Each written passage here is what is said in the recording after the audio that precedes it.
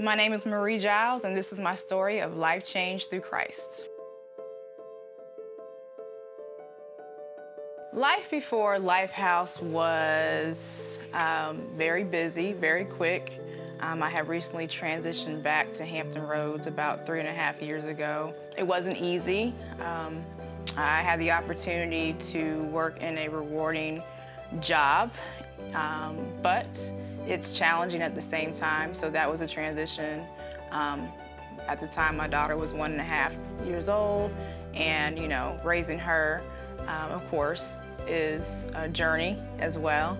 But the one thing that was missing was having that community, having those individuals to lean on. That was the one missing piece. I always knew that, but never really made an effort to seek out church. For me, it might have been, you know what, I'm just gonna sleep in today, or I'm just gonna go to the gym. I just didn't make it a priority. I was my own barrier in that process of reestablishing, that relationship with God and the church. Easter Sunday was approaching, and I was on a hunt to find a fun activity for my daughter to participate in.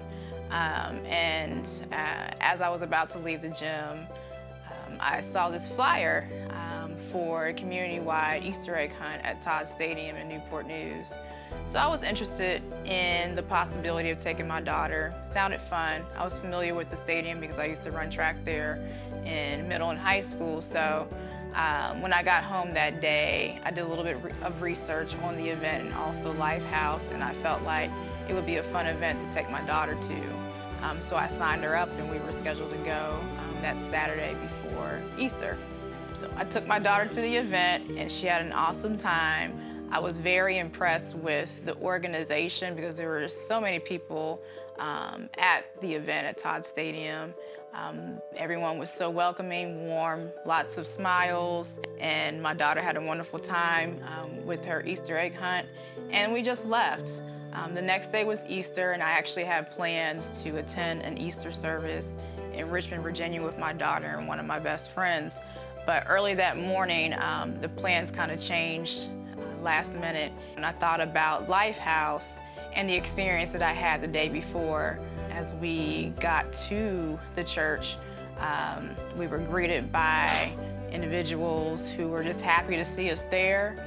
We had an opportunity to take pictures, and there were lots of donuts available, which my daughter really loved.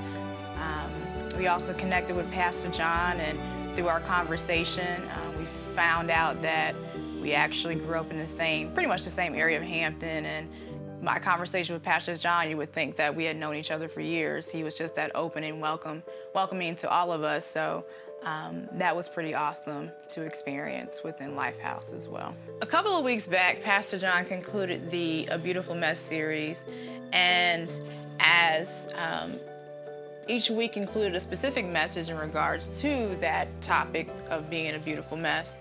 And each week, the words and the messages within his sermon really did resonate with me. And at the end of the series, I knew that I needed to make a decision in regards to, my next step as far as my faith walk with Jesus Christ. And it was at that moment when we were given the opportunity to say yes that I knew that it was time for me to go all in and truly commit myself to this walk with Jesus Christ. Lifehouse has truly been a blessing in not only my life, but also in my daughter's life. The people there always have a huge smile on their face. They give high fives, they give big hugs, and that's totally reassuring to not only me, but also my daughter. She loves it there, and she also loves the donuts as well.